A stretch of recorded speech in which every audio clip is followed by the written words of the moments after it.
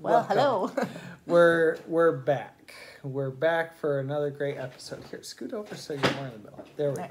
Look at the camera. Yeah. Not your face. Looking at the camera. There it is. Okay. Professional YouTubers look at the camera. Yeah. So today, before we get started, I thought that I should include Ethan in today's video. So, roll the tape. Here's a video of Ethan polishing off his breakfast. It's really nice for me because I don't have to feed him everything. As you can see, he has not lost any of his appetite. Have you, son? No, you're just going after it, huh? You a hungry kid after sleeping in so long?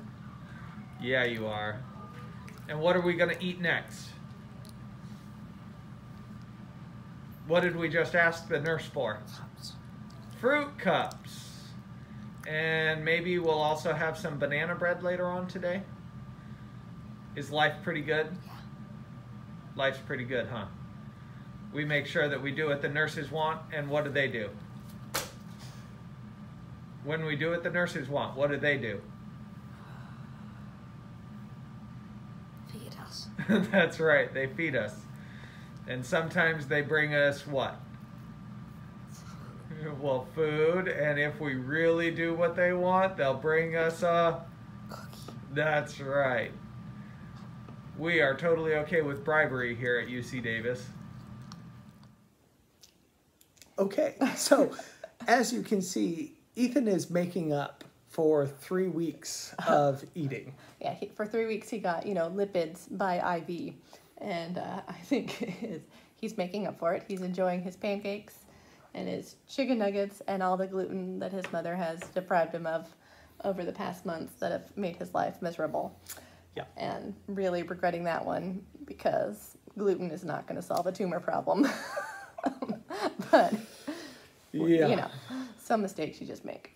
Yeah. So Ethan has really been enjoying the hospital food, to say the least. And every time the nurse comes in and he's like, oh, it's time to take my meds, he goes, cookie? Cookie? Sorry, it would be softer. Cookie? Cookie? And it's adorable. It's good. So Steph and I have some news to share with you today. So I'm going to read this because it's kind of hard to pronounce. So we got the results back from oncology.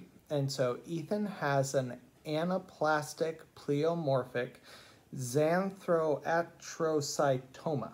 So that's a fancy word for a really, really rare tumor that is usually seen in children, pediatric tumor, like adolescents, sometimes young adults. It's like less than 1%. So no, let's get the math right. So the chance of having an astrocytoma, which is like a star-shaped tumor that kind of wraps around everything, is 6.6 in 100,000. So that's 6.6 people would get this tumor out of 100,000 people.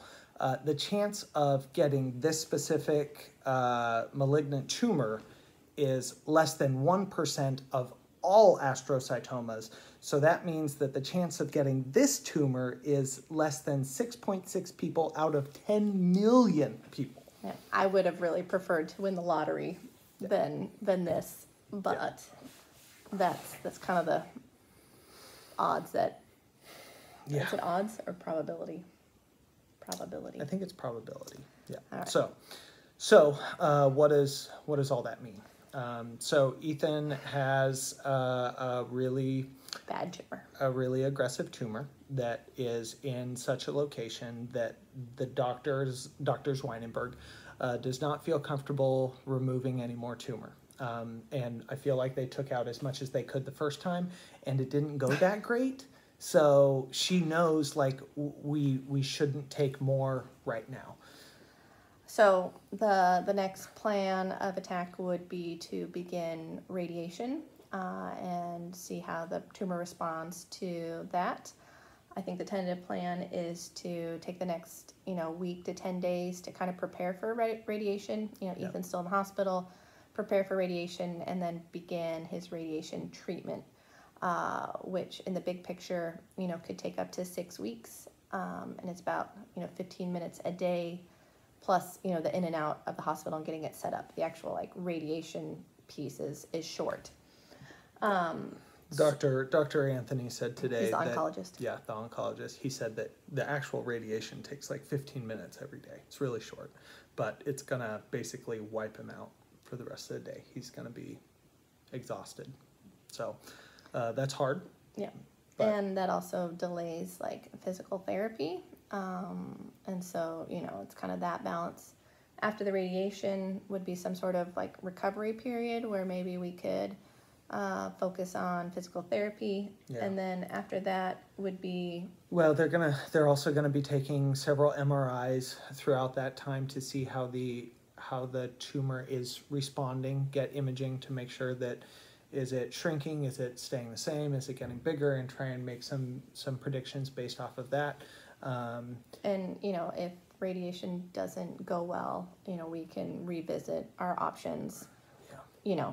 We don't have to, if it's horrible and it's making everything worse, we can say we need to find a better option for Ethan. So Ethan's primary concern right now is his missing skull. That's a good concern. It's really throwing him off. Right.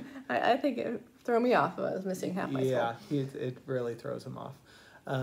So all of this is going to determine if and when he gets the cranioplasty, I think is the right term, getting the bone back. Yeah. So it's going to be after radiation if we see all that all the way through, and then it's going to probably be after that 3 to 4 week period, and it might even be after, it could be up to 6 months. So it's all just huge. Yeah, we don't really know. Right. So, but it'll probably be a while. Yeah. So that brings us to what are we going to do? Yeah, what next? And I think knowing that Ethan needs to be here, his team of doctors is here, and I feel like we have established connection with them, and they are invested into him and his case, and the medical care that he's getting here is wonderful. I don't really want to look at seeing if, we can do it at Enloe or what options are, closer to home. I feel like Ethan needs to be here, and I want to keep him here. Close to the hospital. The problem is at the hospital under current COVID regulations, like on the 7th floor where we are, it can only be Ethan and one parent. And it's awkward in how it kind of grates on me because it's, the staff is doing their job, and I get that. But it's hard when it's, are you the only parent here right now? And it's just... It's hard. And, rules and regulations are rules and regulations, but ultimately Ethan needs to see his grandfather. Right. And so we are, when your best friend is your papa, we need to make that happen. So... Because in this battle, there are emotions, and you need to have the grit and the drive to keep going. Right. And if we lose that emotional battle, then what's the point of this? So I think right now we are pursuing the medical treatment we can through the hospital, and we need to find, I think our plan is to find a short-term rental here in Sacramento, close to the hospital.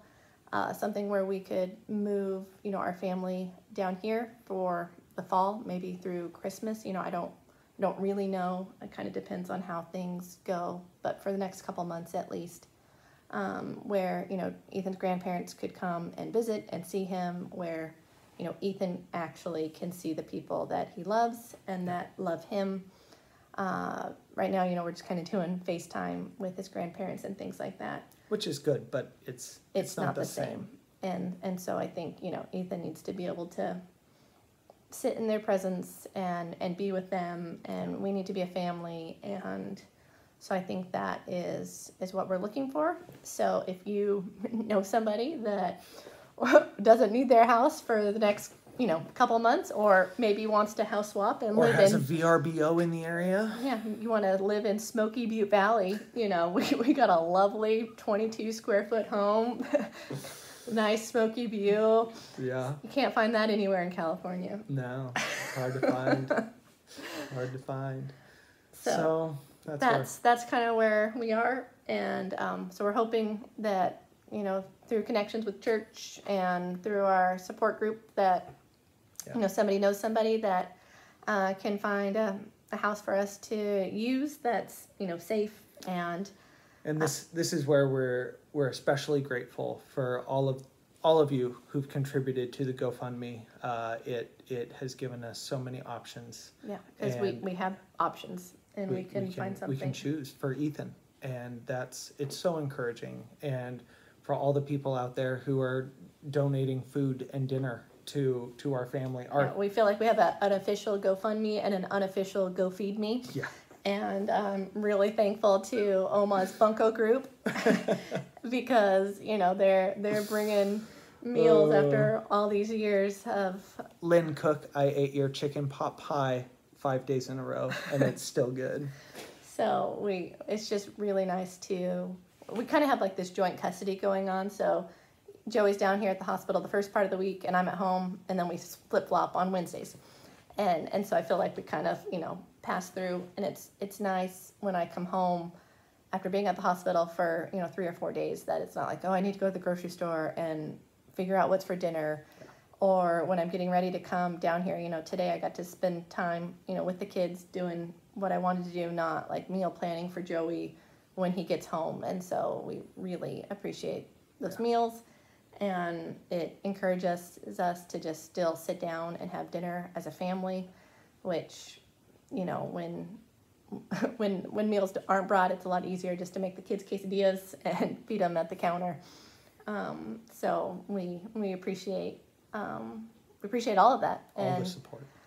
Mail got a little backed up because of the fires, and so today the mail finally got delivered, and I think there were like 5 or 6 cards in the mail today full of encouragement and love, and so that's really encouraging too, to hear from people that we see on a regular basis and people that we haven't seen in years, to know that you are thinking about us and praying for Ethan and encouraging us and watching these videos and being a part of this journey. Yeah, it really means a lot. Yeah.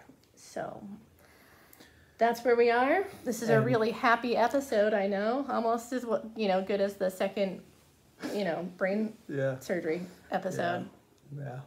We were really hoping for better news. We kind of knew it wouldn't be better news, but it's just kind of a crappy. Yep. That's what it is. But we're gonna play the hand we're dealt as best we can. Yep. We're gonna walk forward, encourage, and walk with Ethan. And what are you gonna do? We're gonna go forward. Yep. Go forward. Till next time.